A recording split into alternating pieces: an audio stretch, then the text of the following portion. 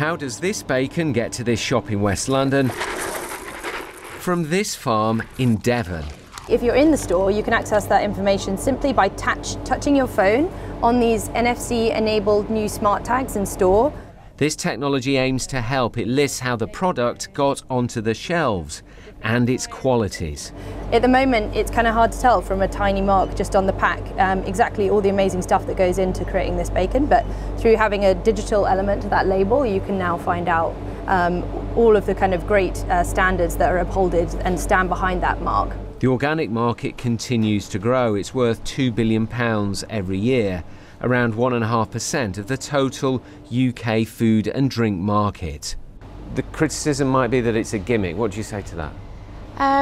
We know that consumers want more information about where their food comes from, and this is a really easy to use, interactive way that they can access more information about the source of their food. At this farm in Devon, they welcome anything that highlights the food's origins. Definitely the way of the future.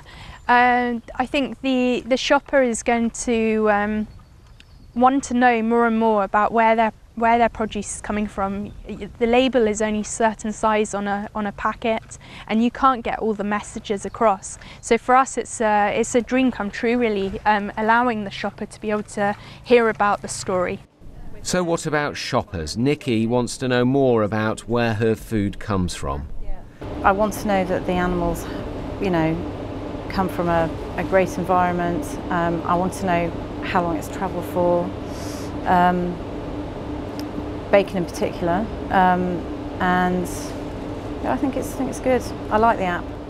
This is a small trial, but it's hoped it will help increase transparency on where our food comes from. Tom Edwards, BBC London News.